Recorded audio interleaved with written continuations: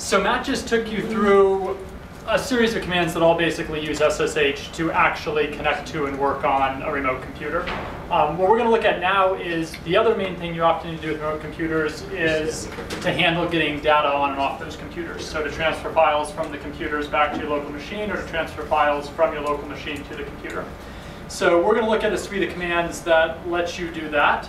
The first command that we'll look at is, no one really uses it anymore, but I guess we'll go over it nonetheless. But the command is called scp.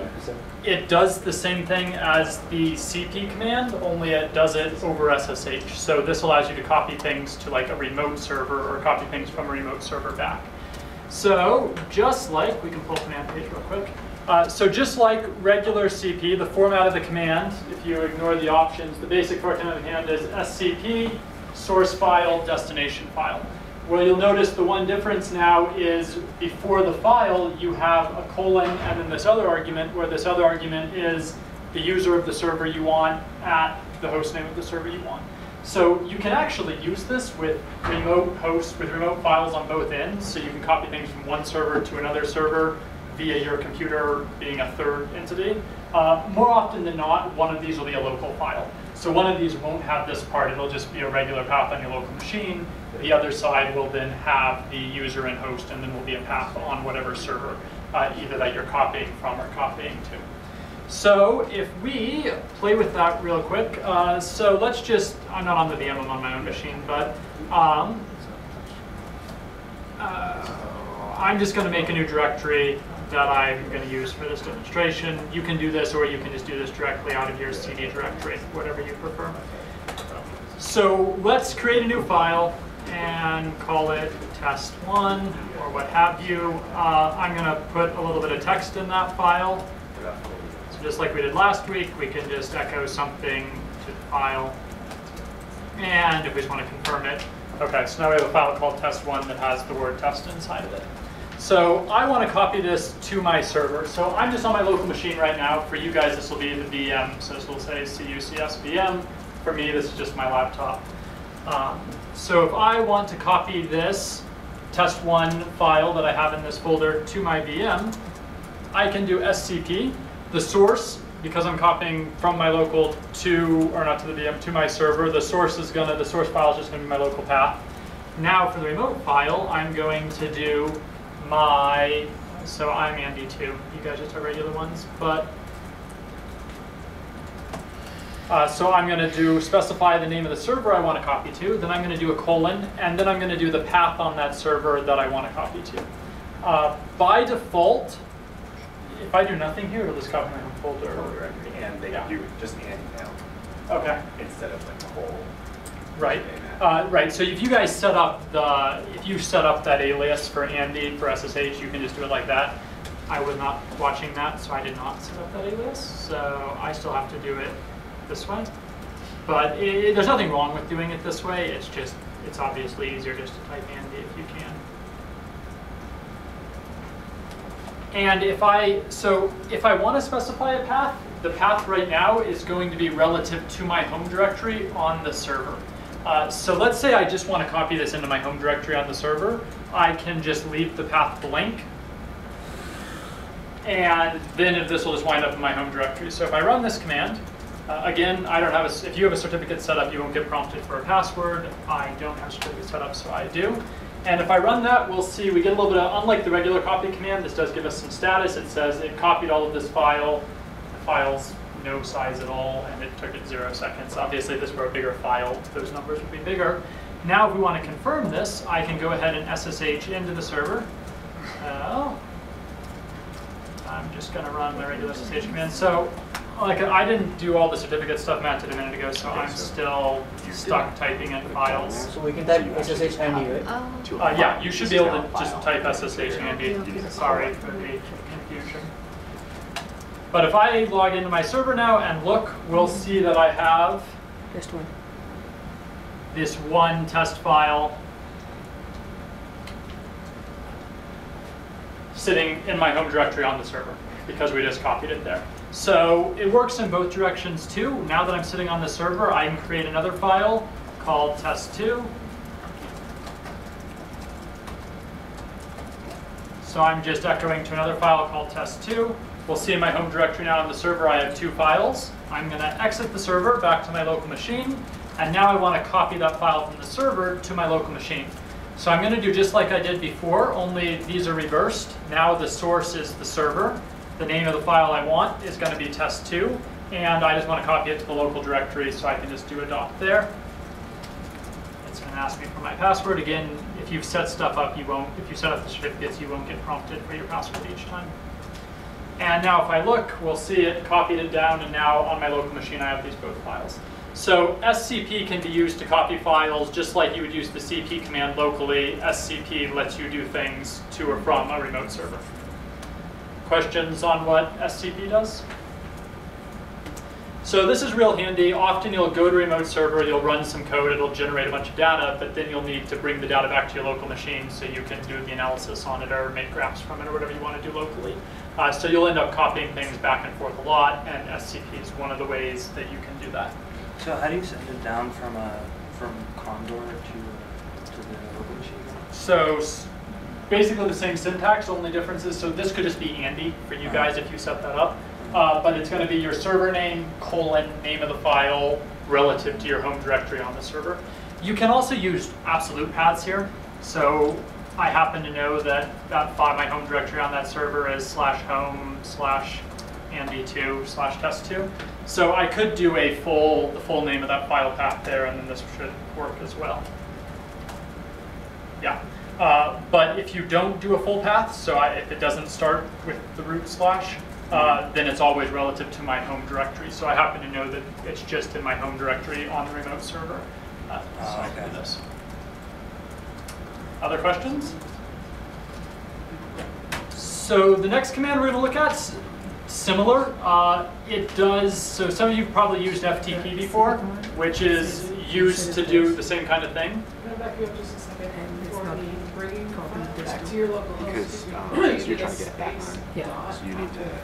So this is the destination path. So the dot just refers to the directory I'm currently in. So I'm just saying copy this file to my current directory. I also could have done, I mean, if I wanted to put it in another directory, I could have done. If you want to put it where it is. I don't know if it'll let me do nothing. Yeah, it won't let me do nothing. So I have to give it at least something. If I just want to dump it into my current directory, the dot means current directory. And because I'm not specifying file name, it's just going to keep the same file name it has on the server. I could also put a file name here, and it would copy this to that new name in the current directory. Oh, so it's just test. So if I called it like new file 2. The spaces won't work. You can see why it's nice to set up certificates. Well, Yeah. Just copy test to a file, not to. oh, I guess it, no, so I lied, it does it probably because I. So if I do a / and then another name for the file. Now it copied it to new file 2. So the dot with nothing after it just means keep the same name, current folder. / with something after it means current folder, but rename it. Whatever. All right? So, but if you rename it, why did test to? Because this is always the name of the file on the server. So on the server, it's still called test2, right? This has nothing to do with what I'm actually copying it from it. Okay. So like I was saying, a lot of you probably used FTP before. It's a common way, the file transfer protocol, it's a common way to transfer files back and forth. There's an equivalent to it that operates over SSH called SFTP. SFTP is very similar to SCP, only it's interactive. So whereas SCP, it's one command and it does everything, I can start an SFTP, it's session-based. So it's going to open a session, I can then like navigate around and select which files to copy. So sometimes this is handy if you have a whole bunch of files you need to copy. As you saw, especially since I don't have things set up, I would have to type in my password for every individual file if I was doing it one at a time. Or the other problem often is, maybe I don't remember exactly where on the server this file is, so it'd be helpful if I could like browse the server and pick out the file while I was at it. So FTP is good for this case. So to use SFTP, you just type the SFTP command and then the name of the server. So for you guys, you could just do Andy. For me, I have to do Andy at user at server.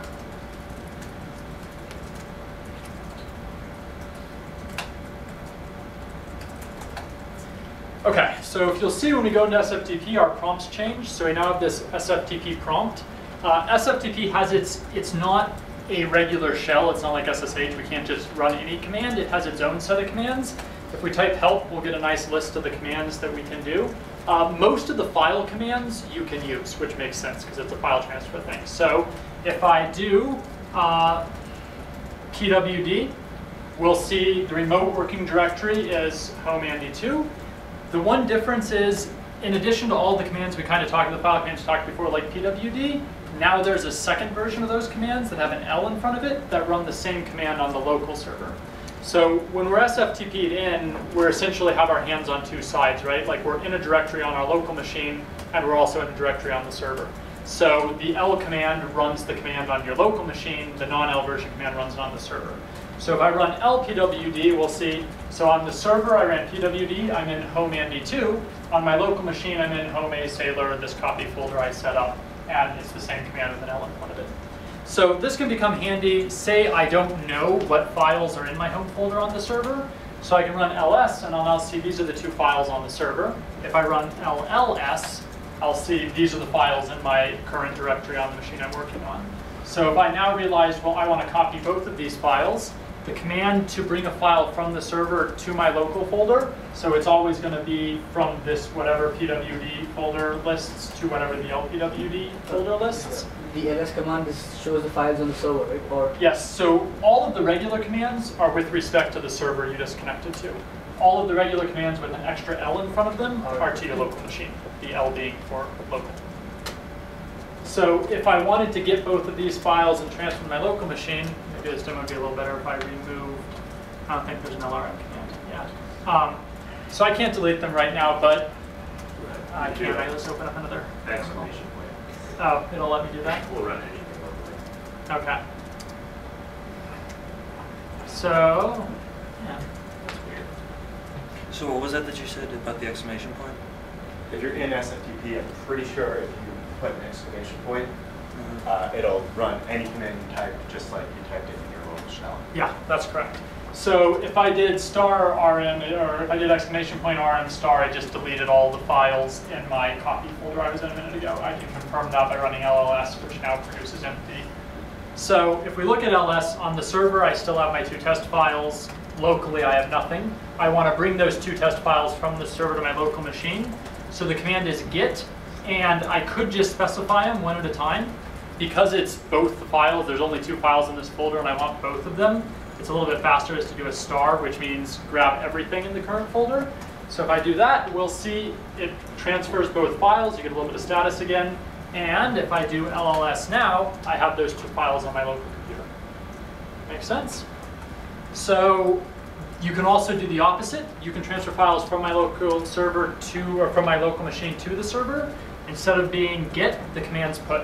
But same kind of thing. I could do put, so I mean this isn't going to look like it does anything because the files are already in both places, but I could copy these two local files, they will overwrite the two server files, and you'll see now it says uploading both these two local files that I just downloaded, I just copied them back to the server, so put does the same thing. I can also change directories, so let's say I want to maybe try to copy someone else's file. So if I do cd ... on the server, that's going to take me up one directory. If I now do pwd, so on the server I'm now in home instead of being in home/Andy2 like I was a minute ago. If I do an ls, you'll see actually these are all of your guys' user folders that you're working in right now. The permissions are such that I actually can't try to read them. I'll get a permissions error if I try to. But if there were another folder or something on the server, I could navigate to it like I normally do, then do a git to get anything from that to my local machine. I can also change where I'm on my local machine. If I didn't want to move to this, so right now my local machine, I'm in this copy folder, but if I just wanted to copy things directly in my home directory, I could do an lcd, so local cd ... also, and then do an lpwd, and now I'm just in my local directory. So now if I do a git, it's going to save it to my local home directory instead of to that copy directory I was in a minute ago. So it's very similar to what SCP is doing, only it's an interactive shell, so you can kind of dance around on both sides and go hunting for the file you need, select multiple files, stuff like that. So what's the advantage between get versus put? or put is uploading, get is Yeah. downloading? Okay. Get server to local, put is Okay. local to server. Okay. How do you get a folder? I'm sorry? How do you get a folder? You Uh, get a file, but I try to send a folder. it You said no. probably, I don't I think they there added is. -R to get. Okay, well, so don't rely on this. Traditionally, you can't make folders in FTP. So what you would have to do is you'd SSH in, create all the folders you needed, and then just use this to transfer things back and forth. So there are some, it's not a full general purpose shell. There are limitations. You mean get? Get, whole. yeah, get So as in like the I command think get a folder. Get has -R. So that used to be another limitation. We can try. So I'm going to try to grab my whole home folder by doing git/r, and then my home folder name's Andy2. Okay, so it does do it all. It's like the past year and a half. So for years and years and years, there was no git-r, and you couldn't do this. What you had to do was go into the folder and manually copy every individual file, and it was a pain in the ass. That's also why the next tool that we're going to look at exists. But now you can't do this. So if you need to grab an entire folder, the -r is for recursive. That means go into that folder and call git on every file inside of it. But like Matt was saying, if you're not on if you're working on some NSF research cluster that probably hasn't been updated in 20 years, you're not going to get that -r. Other questions? So, best thing about FTS-FTP, oh damn, they added that. On some SFTP systems, you can't actually use, so exit definitely doesn't work. Sometimes you can't even use quit. So if I try to type exit, this demo is failing. So this is a good SFTP client. But often you'll be with a client that doesn't know exit and doesn't know quit. The command to close out is buy, which dates back to FTP. So mine's generous and it lets me use any of those commands. But if you're in a situation where you type exit and you get an invalid command, you type quit, you get an invalid command, you need to type buy. That's how you get out of it. All right? Okay, so the last tool we're going to look at for copying files back and forth is, again, a little bit more similar to SCP than to FTP. It's called rsync. What rsync does is it's like it's like SCP, but far more powerful. It's a differential copy utility. So whereas SCP is gonna copy, so if I SCP a folder from my server to a folder on my local computer, it's gonna copy everything in that server, or a folder, it's gonna copy everything in that folder. Now, if you're working with 100 gigabytes of data, that's gonna take a long time. And often what you'll have is maybe you copied it before earlier, and then you just went back to the server and you just changed one little bit of that data, not all of it. So we're using rsync, you can transfer that data and it'll only transfer what's changed. So it'll be it's a lot more efficient than SCP. So instead of copying everything, even the stuff you already have, it's only going to copy what needs to be copied. Rsync's actually also very useful locally for this same reason. The place you get this a lot is if you have a folder full of files you're working on, and sometimes you work on them on your computer, but sometimes you work on them on a server, and you want to keep those two things in sync. You don't need to copy everything back and forth all the time, because most of those files are probably already the same in both places. So using rsync, you can just copy the things that have changed and help to keep these two folders in sync. So the rsync syntax is very similar to the SCP syntax. Let's see if I can set up something that will actually look good. What did you say? I think you can just rsync that folder. Yeah, it still exists on this. Okay, well, so. It's the times will change. Okay, so we're going to try to sync the folder I'm currently in with my home directory on the folder. So I'm going to run rsync, and let me spell it correctly. And then I'm going to specify so same way it goes source destination. So the source in this case is just my current folder. In this case, just a dot. The destination is going to be so again, you guys could use Andy. I have to type the whole thing.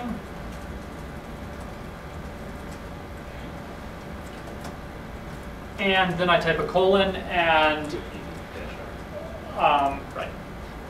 I would type a colon, then I would type the name of the folder I want. Now, you do have to give it some additional options.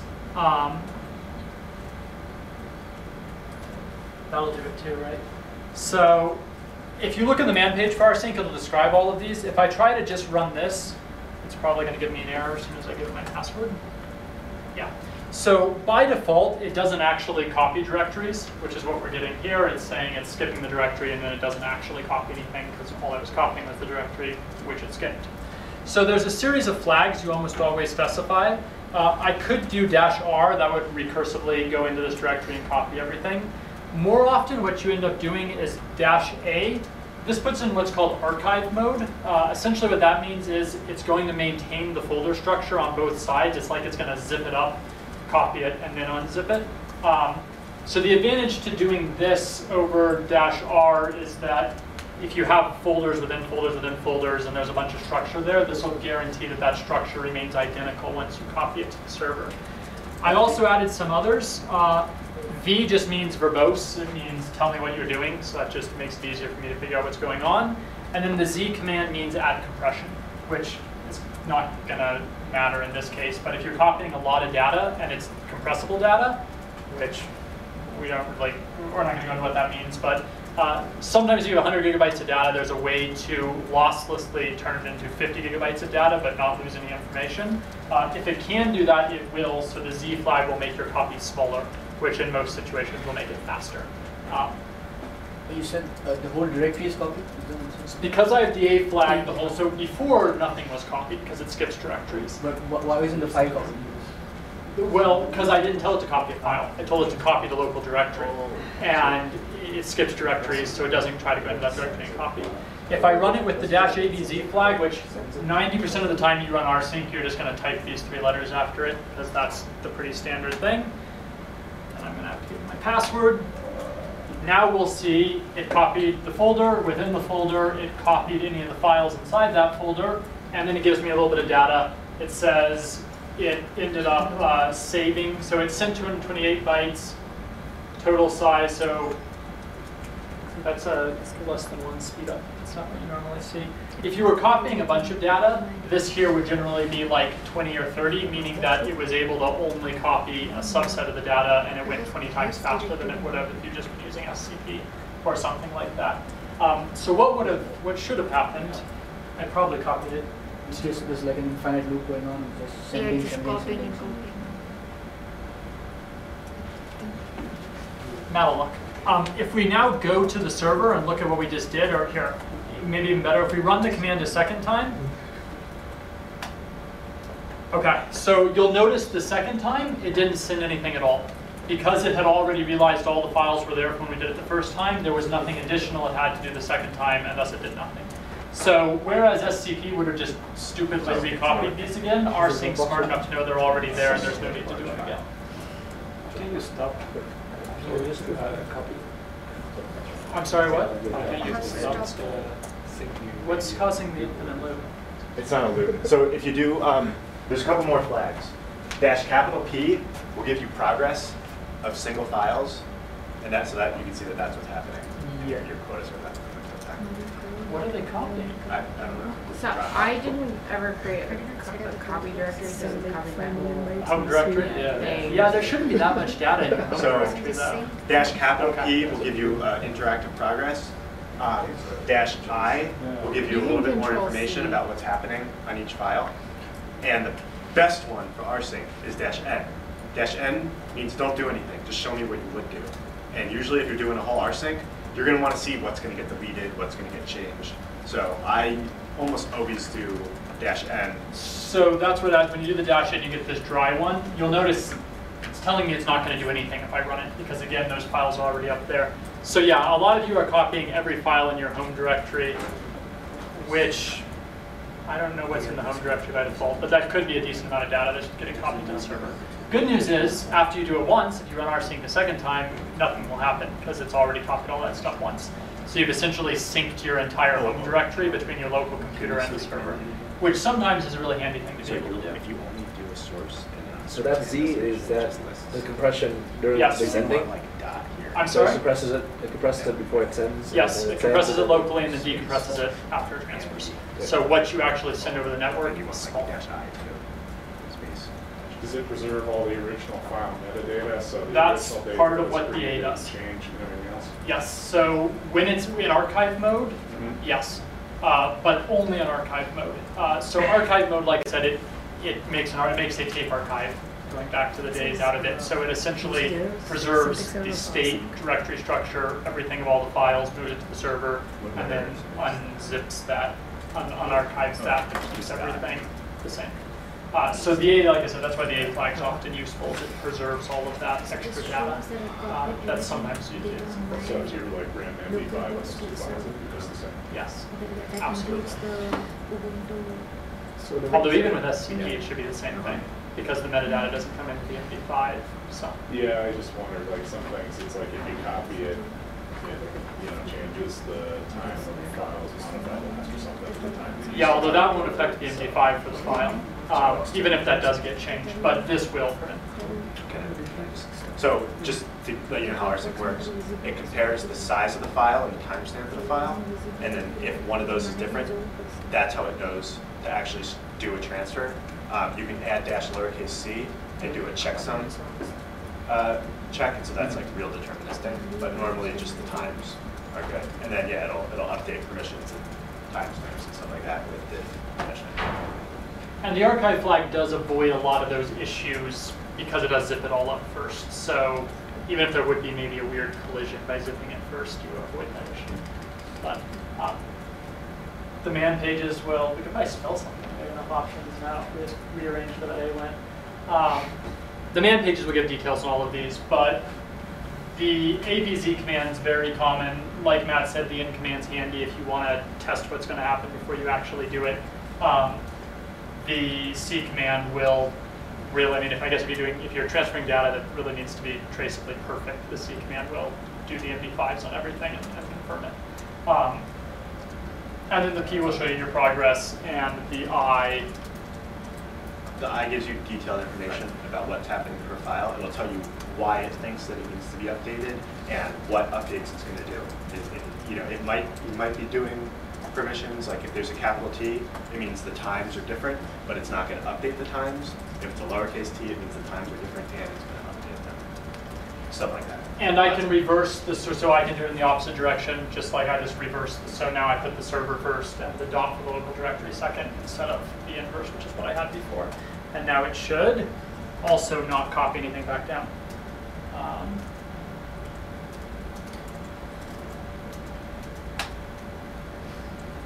Right. So,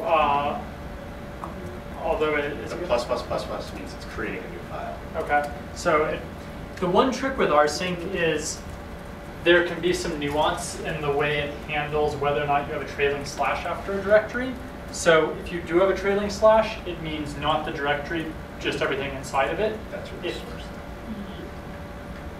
Only the source. This is John says. Oh, The command line syntax for rsync is, there's a lot, the man page is huge, and there's some subtleties there, but it's just like, it's really useful. I use it to sync my laptop to the desktop and stuff like that. You can read the man page for all the details. We're running out of time, but the basic syntax is that sometimes you do have to pay attention to whether or not you have that trailing slash based upon whether you want to make a copy of the other directory into the directory or whether you want to copy the contents of the other directory into your current directory.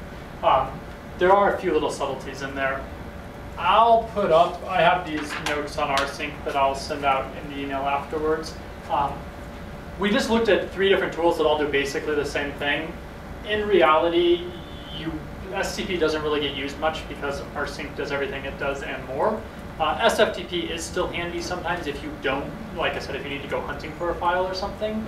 But you can pretty much use rsync for everything, especially if you already know, if you know what you need to copy in advance. Or if you already have an SSH session going in a separate window and you can just look real quick and then just use rsync to actually do the transfer. And like I said, rsync can do local to local too. So we could pull this out and I could rsync just across my local computer, which is handy if I have 2 folders on my local computer that I need to just keep in sync or do a differential copy between. Any other questions on transferring files back and forth? Yes. So is there ever a way to set up rsync so it does it automatically, like every day or something? Yeah. So you just constantly keep syncing? Yeah, but you want to be careful because rsync will So there's other flags that will back up and change like the old version of the file into another directory. There's also a delete flag if you want the directories to be exactly the same. So if a file doesn't exist on the source but does exist on the destination, we'll delete it. So you want to be careful about running it with scheduled. Yeah, you can do it. It's not rsync though, it's another program that's scheduled. Okay. Yeah, right. So there's a scheduling program that you would then tell to run rsync. So I see. we'll probably, maybe we'll, Cron tab? yeah, Cron, yeah. Cron wouldn't be a bad thing to cover at some point. Maybe we'll try to work that into another lecture. But you can basically automate everything that we've done. It's all, Linux will let you automate any of it. And it's a general purpose automation tool, so you can automate rsync too. But I mean, yeah, anytime you have, so traditionally you would never automate a pure sync because of the things Matt said. If someone goes and deletes your files on the other computer, if you have a truly automated sync, then that means they're going to get deleted on your local computer, and that may not be what you want to happen. So you gotta, there's a time and place, but you do have to kind of think about what that really means. Like a sync's not a backup. They're different, right? Other questions? All right, that brings us to the end of our time. We'll stick around for a little while if people are having issues or need to go over any of this second time. There's some stuff we didn't get to, but like always, we'll try to fit it in down the road. And I think that's all we have. Yeah, and so we kind of did a lot with SSH and the key files and stuff, and they are really useful. And if you don't quite remember, you can always email me, and I'll, like, you know, forever, I'll willing to help if you're having trouble getting things set up. Because I know that it was like kind of a lot to do, and there was a lot of weird, nuanced problems. You can also always fall back to using SSH without key files, right? Key files, well, sometimes they'll be required, but in most cases, they're mainly just a convenience and security factor. So it's you can still SSH into something even if you don't want to deal with all that key stuff Matt did. You just type in you do like I've been doing and type in your password every time. We'll leave this server online for at least a little while if you guys want to play around over the next few days. Maybe we'll leave it on for the rest of the class. I'll play with it. I'll think about it. We'll see how much people break things. But all right, that's all we have. Thank you guys.